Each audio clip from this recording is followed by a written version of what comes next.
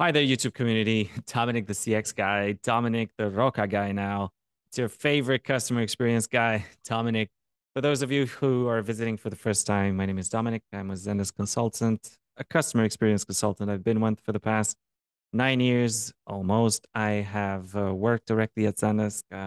We are a team of 12 now under this branding, Roca Business Processes. And yeah, so we are happy to share some of our knowledge, the stuff that you can't figure out on your own, that you find out on this channel. Obviously, we can help you with that. That's part of our living, right? We're Zendesk consultants, and we make a living out of this.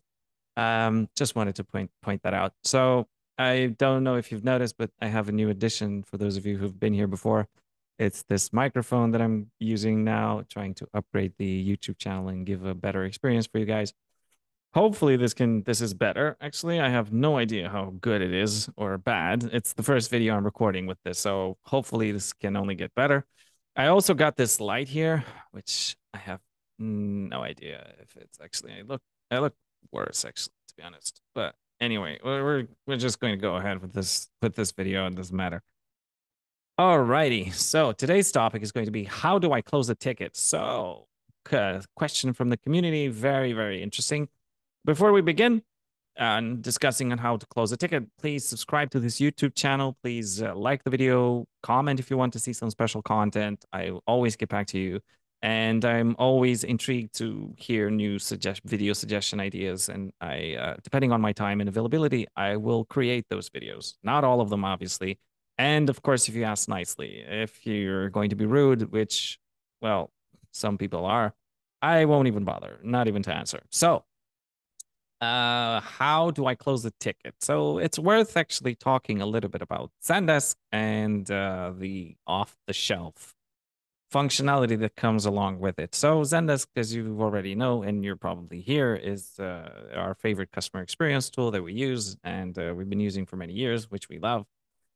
And yeah, we pride ourselves when using Zendesk with the fact that it's based in customer experience, right? So all the tools out there, majority of them have started out from a different branch. For example, like Salesforce has created this department of customer service, which, well, from a background of sales, right? Microsoft Dynamics is also into customer service right now, customer support. And you know where that started, right? So it's an operating system that just thought about, acquiring some users and attacking a new market, which is this one of customer service, customer support. And well, these are, let's say, the main players. And then there's, I don't want to get into other details. There's Freshdesk, of course, which is essentially a knockoff of Zendesk, and it's half the price. But yeah, anyway, it's a new project, not as mature as Zendesk and not as flexible to integrate with other systems. Anyways, let's not get into that detail right now. So let's talk about customer experience that Zendesk offers off the shelf, right? So it's based in customer experience. That's how the company started initially as coming from a background of customer experience, and then yeah, bringing a bunch of functionality directly built in. So one of those functionalities is closing a ticket 2 days or 4 days. Actually, that's the default, 4 days after a ticket has been set to solve, right? So let's unpack this and talk a little bit about the Zendesk statuses, right? So the ticket, whenever it comes into the system, is in status new. Then we assign it to someone and the customer gets back to us, and we do back and forth. Whenever the customer gets back to us, status open, right? Which means that it requires an action from the agent. Then we have status pending, which means that we're waiting for more information from our customers. Then we have status on hold, which is optional, right? This is an additional one which you can activate on request, right? You just have to go to it and activate it.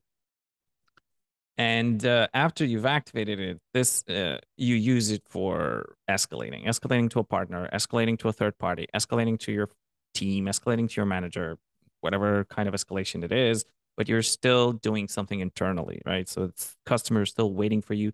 The service level agreement clock is still ticking. So yeah. Then there is status solved, right? So whenever we put the ticket in status solved, especially for you who are agents out there and managers, that's when a ticket becomes out of sight, right? So the default functionality or the recommendation is to leave it into status solved for a number of hours, um, preferably a day, and then you send a customer satisfaction request to the customer. Hey, would you like to request this to rate this?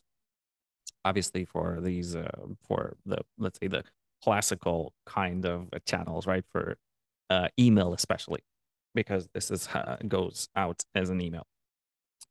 Now, um, it is it is best practice to right now to leave the ticket into status solved for a number of days. Why is this? Is because customers, as you know, as humans do, and we are all part of this,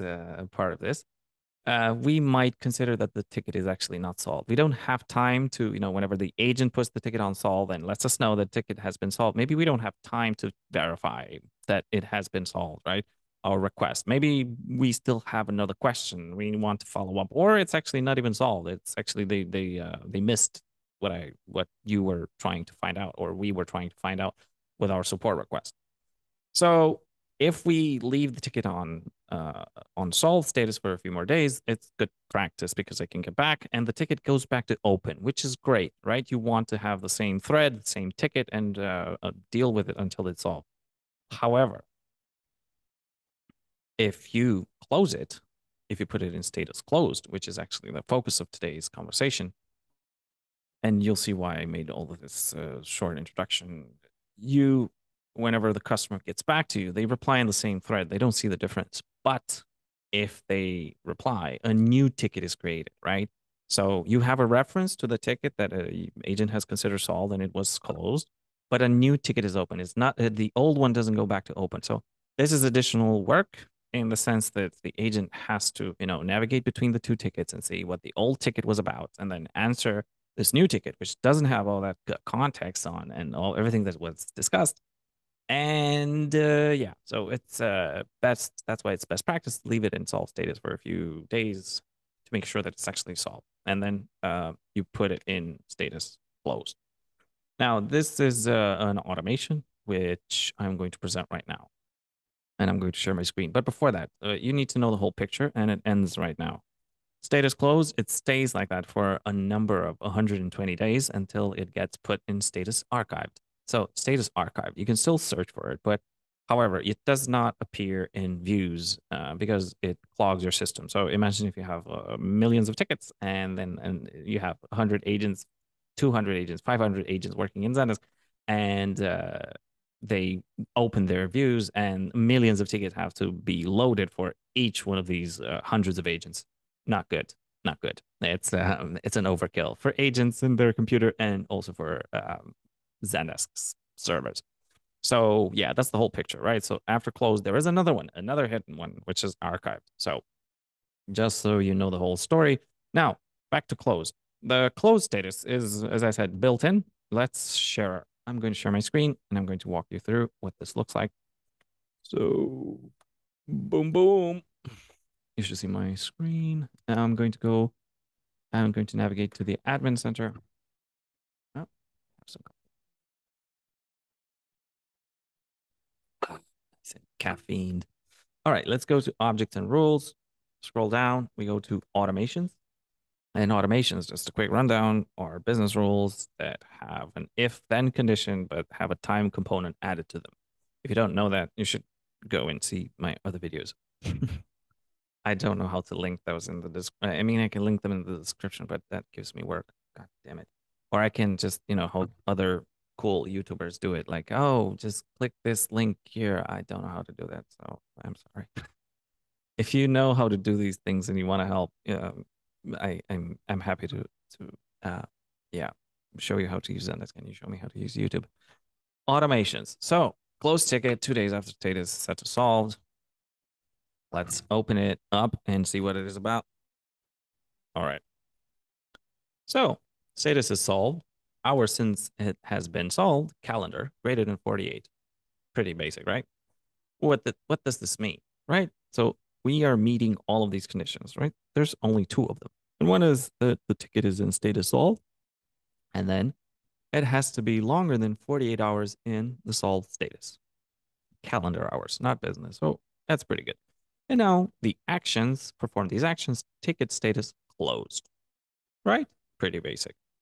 It's you can tweak this as you'd like. I normally would recommend leaving this to 96 because it's better practice. It gives some time to get to people to, to actually um, recuperate or I don't know, circle back or think about things, and it's good. It gives you less stuff to focus on. But of course, your business is your business, and it's different, and you make your own choices. So you can do this in another way. You can use a trigger as well.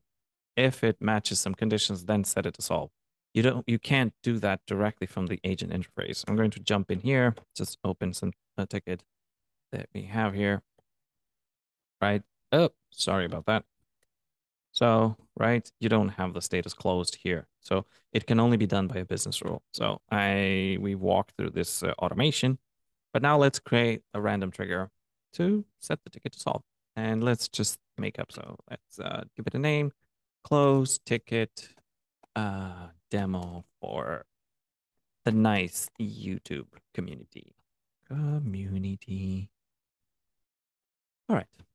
Category. I have to give it a category. Yeah, okay. So set triggers. This is a set properties.